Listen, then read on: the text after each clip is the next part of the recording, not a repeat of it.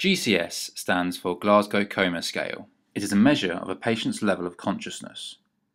It is composed of three parts: patient eye-opening, patient's ability to talk, and patient's motor function. Each are scored differently.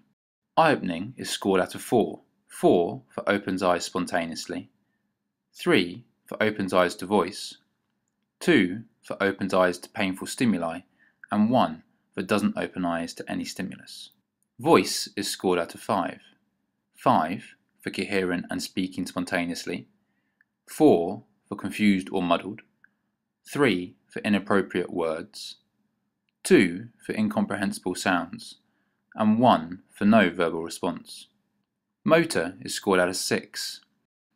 6 is for obeying commands, 5 for localizing to pain, 4 for withdrawing from pain, 3 for abnormal flexion to pain, 2 for abnormal extension to pain, and 1 for no movement at all. GCS is scored at a potential of 15. The minimum score in each category is 1. Therefore, the overall minimal score for someone's GCS is 3 out of 15.